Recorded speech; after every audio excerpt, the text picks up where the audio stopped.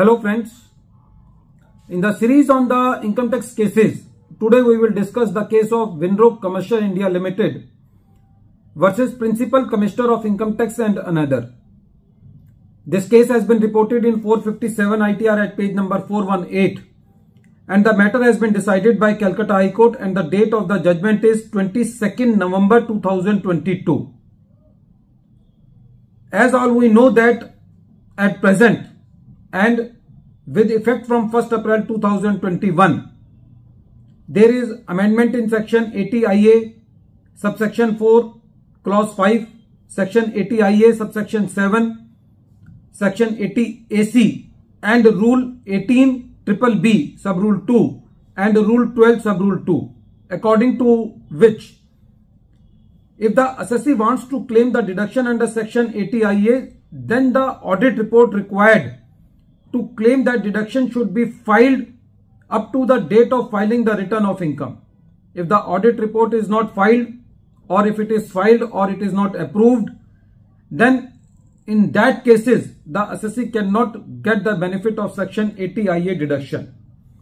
But prior to that,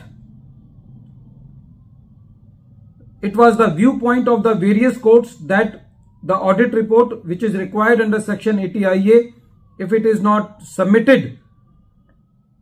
with the return of income but it was made available to the assessing officer at the time of the assessment itself,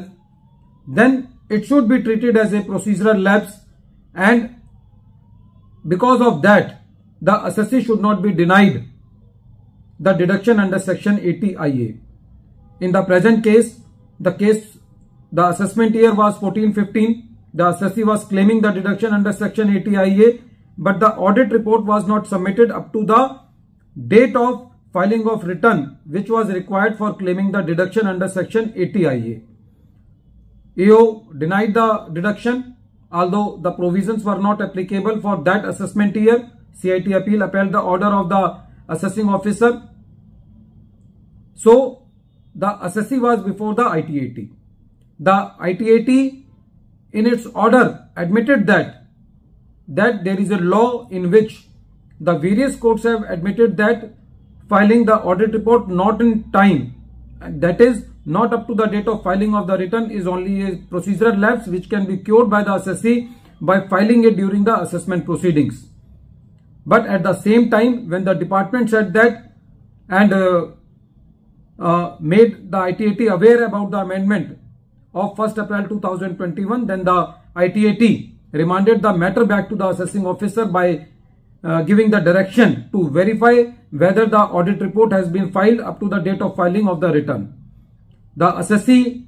challenged this order before the Calcutta High Court by saying that the ITAT was not correct in remanding the matter by taking the shelter of the amended provisions, because those provisions were not applicable to the case of the assessee, and the assessee has filed the audit report during the assessment proceedings, and that was and that entitles the assessee to claim the deduction under section 80IA. It was also the submission of the assessee that the point which the department has not raised at the time of the assessment at the CIT appeal or at the time of ITAT, that the new amendment has come, it cannot be raised at the level of the High Court proceedings. So friends, in this case, the High Court quashed the order of the ITAT and allowed the assessee the deduction under section 80IA for the assessment year 14-15 by saying that the provisions which have been amended with effect from 1st April 2021 is not applicable to the assessee, and at that time the law was that not filing the audit report which is required for claiming the deduction under section 80IA is not a substantive provision and it is only a procedural lapse, due to which the deduction under section 80IA cannot be denied to the assessee. Friends, the takeaway from this case is that we should be very sincere in filing our return of income in time in all the audit reports and all the other forms which are applicable for claiming any deduction, because if they will not be filed in time, then the assessee has to seek and take the shelter of the condonation provisions or the appeal provisions, which are very lengthy and which can eat up a lot of energy in the form of monetary terms and in the time and in the form of time.